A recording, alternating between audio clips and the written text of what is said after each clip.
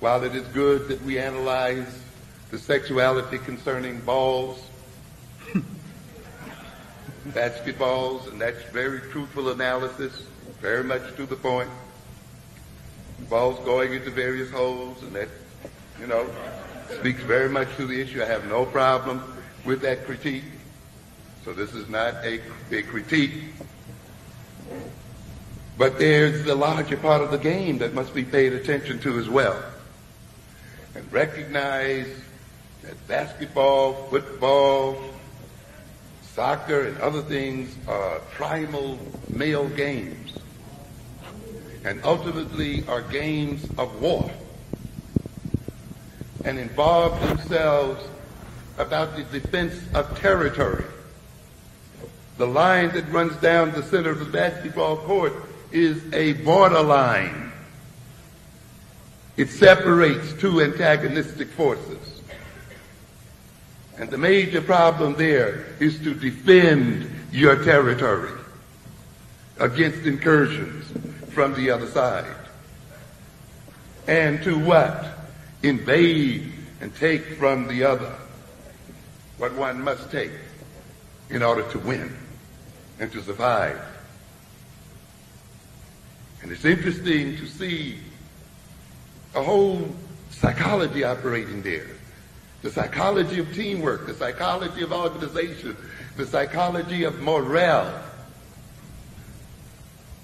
the psychology of hierarchy with captains and guards and other people operating there to defend territory and to defeat the enemy.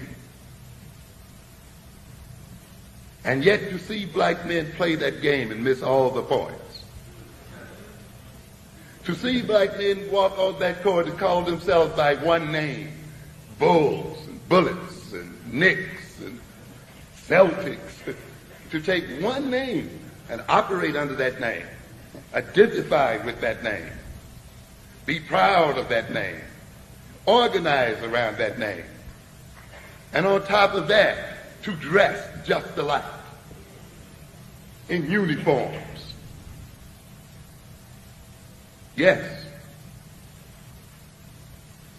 To organize themselves and sit down and plot strategy and tactics.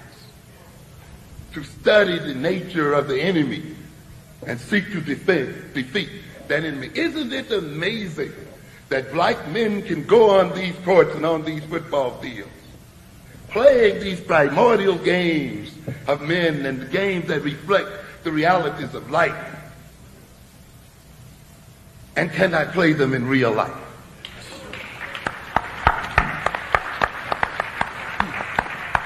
And can only play them under the courtship and the management of white men.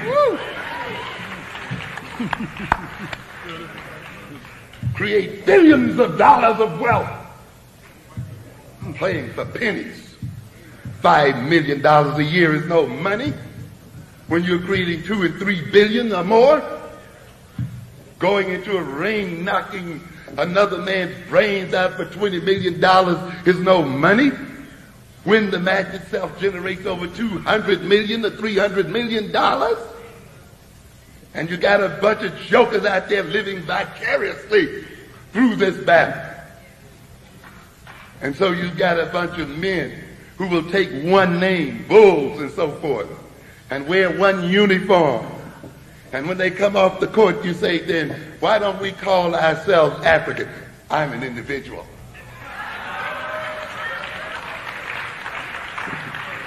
You see, all of a sudden we're individuals.